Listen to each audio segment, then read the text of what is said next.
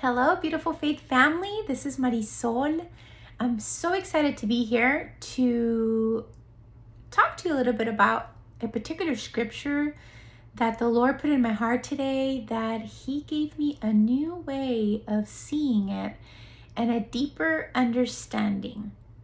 And I just had to come on here and share it with you because it was just really eye-opening for me, and I pray and hope that it also opens a new sight for you as well.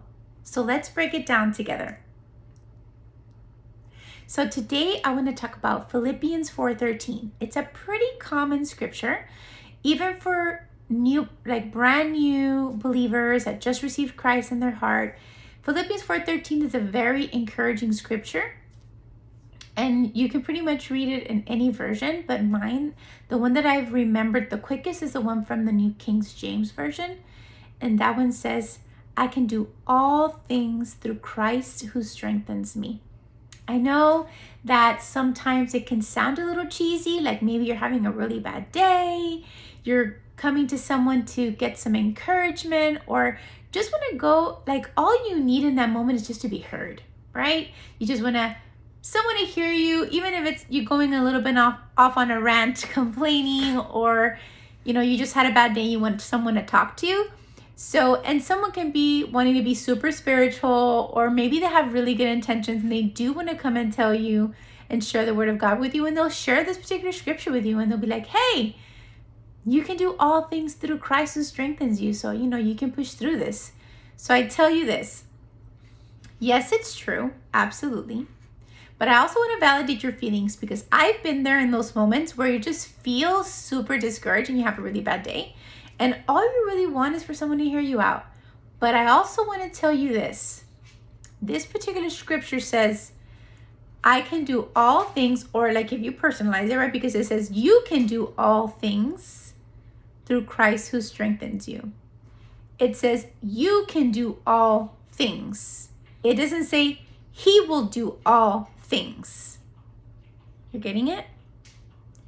It says you can do all things, which means there's a piece there that belongs to you, that belongs to me, that we have to do, and that He will strengthen us. I'm going to repeat it one more time, because let me tell you guys, I was literally washing dishes when this came to me. No joke. The scripture says, you can do all things through Christ who strengthens you. Okay? You.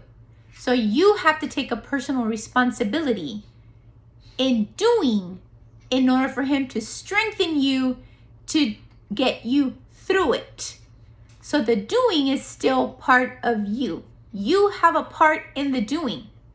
The scripture doesn't say He will do all things for you. It says you will do all things in Him, Christ, who will strengthen you.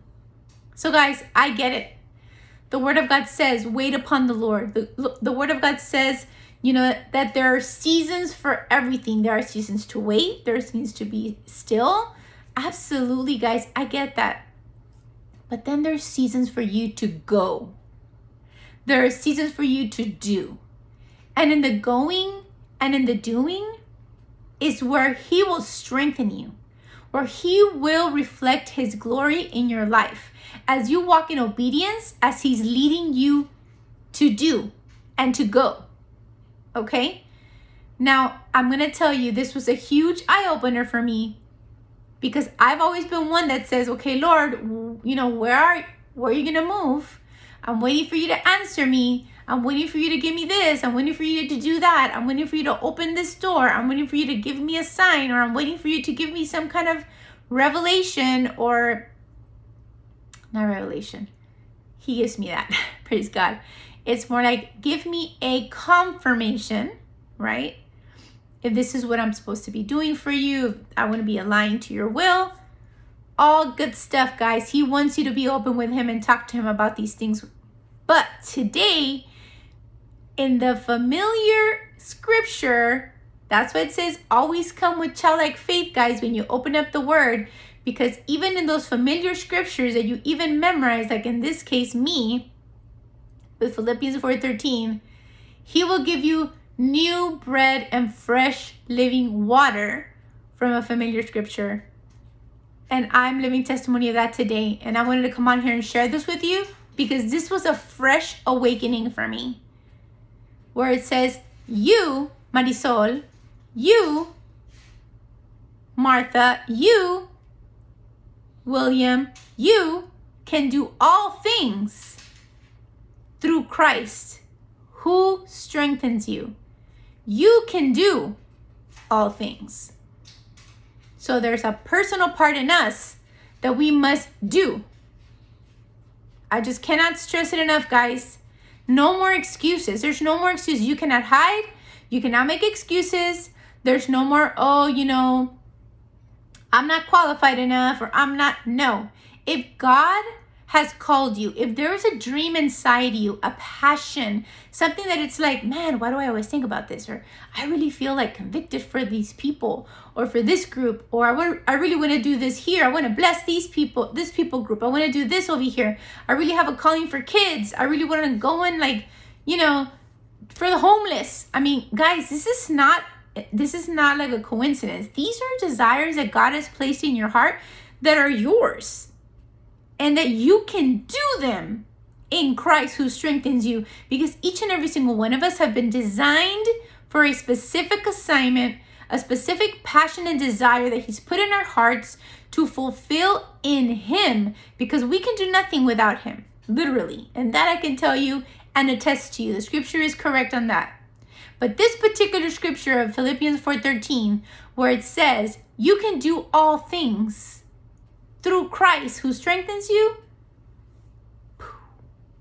Literally, guys, like mind-blowing. You can do, which means you can do today. What is stopping you? Think about this right now. What is truly stopping you from taking the step of faith? Is it fear? Is it doubt? Is it low self-confidence? All of those things are not of God. We got to wake up, guys. These are things of the enemy, that he only comes to steal, kill, and destroy. And he does not want you to fall into place in the dream and desire that God has already placed in you to fulfill. And if he has put that in your heart, he will give you the grace for it. And Philippians 4:13 says, he will give you the strength for it in him. But you must do. So you must take the step. So I challenge you today, do the step. Maybe you have a desire in your heart to write a book. Start writing the first chapter.